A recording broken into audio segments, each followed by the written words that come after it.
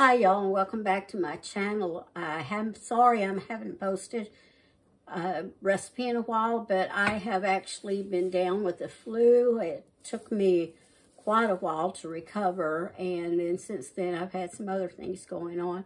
So I really do apologize for that. I planned on getting a lot of books read for the kids. I planned on reading a Christmas story for the adults and then doing some recipes, and I just didn't get it done because I've just been so busy. So we're going to get started tonight though, and remember to please like and share. It really helps me out when you do that, so please like and share. And if you haven't subscribed, please subscribe. And also remember about the contest. Every time you share this, you get entered into the drawing for a $25 gift certificate to Amazon once I reach 100 subscribers. And if you have never subscribed, but when you share, make sure you comment shared, all right? And then if you have never subscribed, please subscribe and then comment subscribed so I can get you entered in. You get your name put in 5 times for that one. All right, so we're going to get started with cinnamon, I'm sorry, I'm saying it all wrong, a chocolate cinnamon pecan bread, all right? I need to get something out of the microwave, so I'll be right back.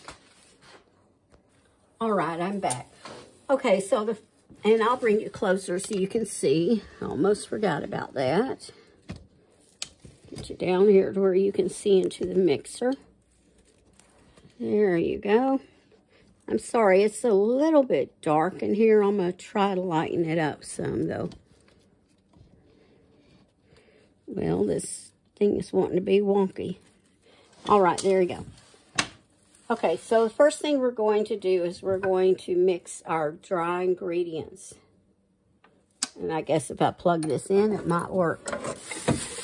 You ever do things like that? Forget to turn something on, forget to plug something in. Oh, I'm always bad about that. But that's okay. All right, so, well, I'm going to get this flour in here. I'm just going to go ahead and put them all, dump all the dry ingredients in, and then I'm going to turn it on. Okay, so this right here is 2 cups of self-rising flour.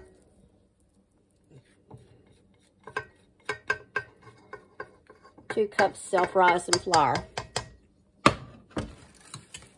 Next, we have 3 cups of sugar.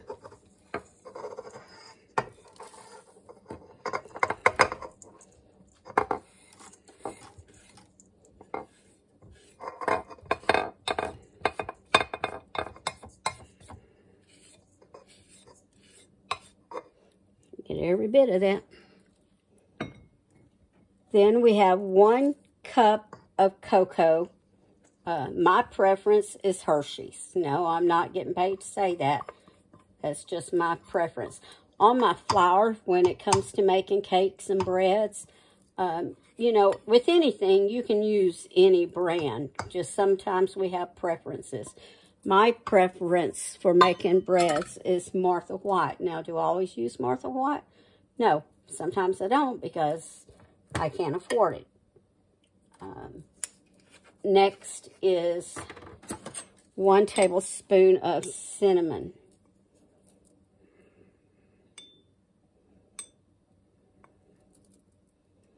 You can get a little bit more in there. It doesn't hurt anything if you're like me and you love cinnamon.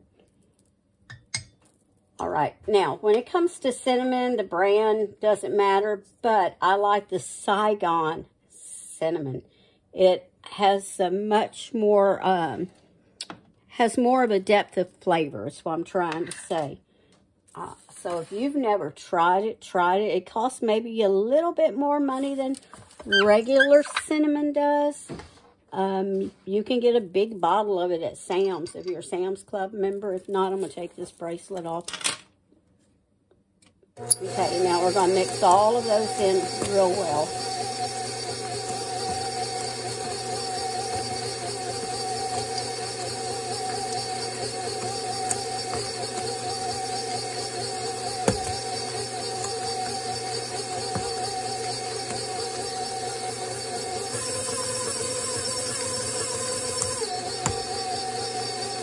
think there's some hard lump sugar pieces in there I didn't see. All right, that looks good. All right, next we're going to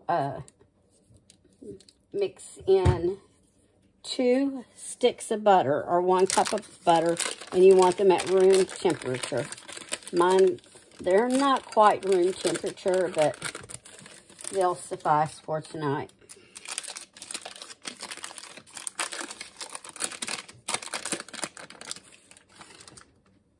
I think I'm going to get a knife and try to chop them up just a little bit.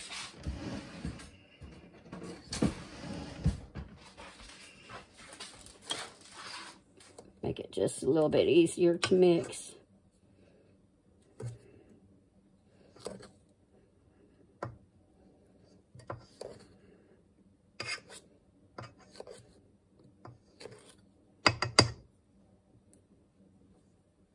Now you could, you know, like you do cookies and cream your butter and all of that together, but that's not the way I'm doing it. I kind of always had a little bit of a rebel heart and always kind of do things my own way. And I'm going to go ahead and add in 1 cup of milk and 4 eggs.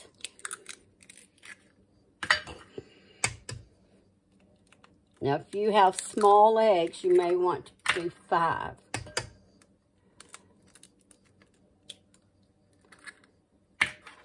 This will make 2 loaves, you know, like just the regular loaf cans, not the large ones, the regular. I need a paper towel. And 1 teaspoon of vanilla. And my preference on vanilla, not a brand name, but it's the Mexican vanilla. Okay, we'll start that off slow. I put my hands here to shield it a little.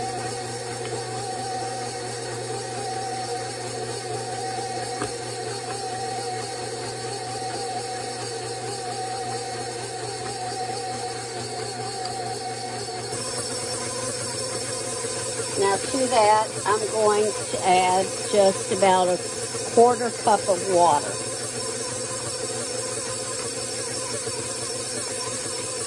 Oh, that's washing out on me.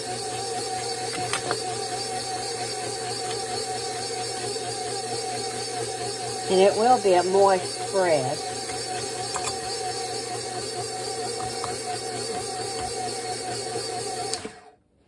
Okay, now I'm going to put in a cup of chopped pecans.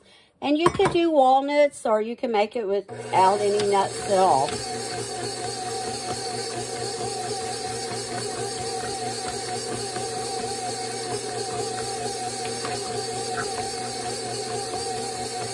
Okay, you don't want to over mix it, just want to get mixed well. All right, now I'm going to move you back some.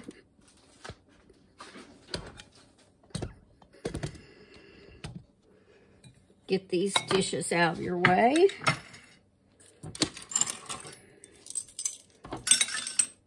Then I have the 2 loaf pans here. I think you can see that.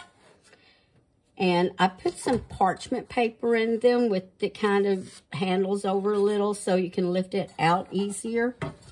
And what I did is also I sprayed the pan. I got the areas that are not covered by the parchment.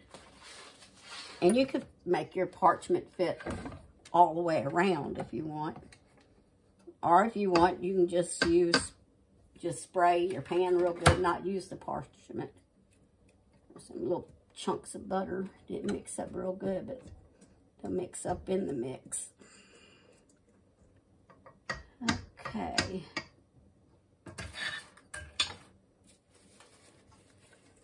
Get down there. Sometimes these mixers don't get down to the very bottom. All right.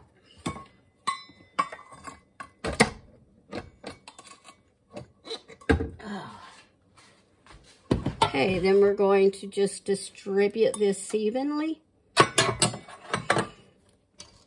Sorry for all that clanging.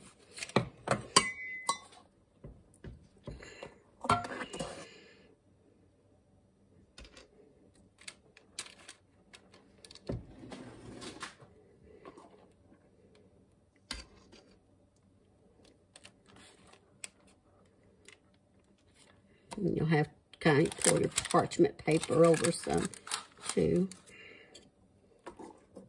The weight of this is going to pull it down some.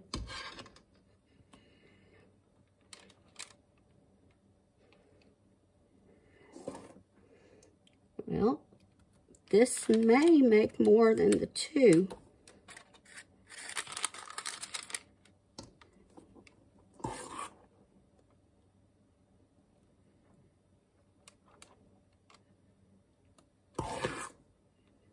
Or it may be just right.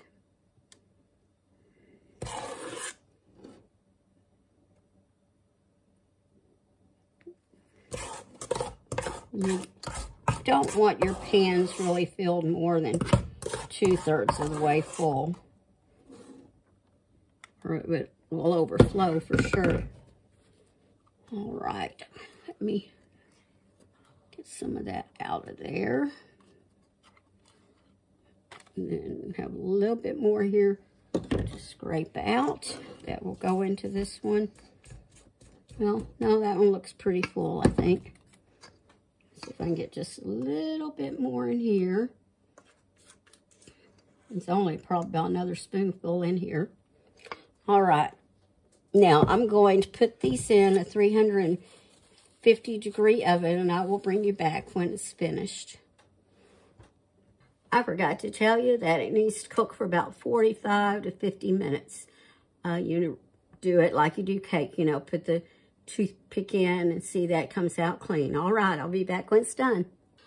Okay, I'm back, and this is the bread when it comes out of the oven. Let me move you down. I'll let you see what it looks like. Can you see that? I can turn that around. You can see that better. All right. Now what you'll want to do is you want to let it sit there for about 10 or 15 minutes before you lift the parchment paper and lift it up out of the pan, or you turn it out of the pan, and then you'll want to put it on your cooling rack and let it finish cooling. I'm hoping to be able to get another video on before Christmas, but if I don't, then you have a very nice Christmas. I have children coming in, so we'll have a good Christmas. I'm praying that we won't have any bad weather, any snow or ice from whichever directions they're coming, or even here where I live. So I'm praying that steadily. Well, listen, again, make sure to like and share, all right? And I will see y'all later. Bye-bye.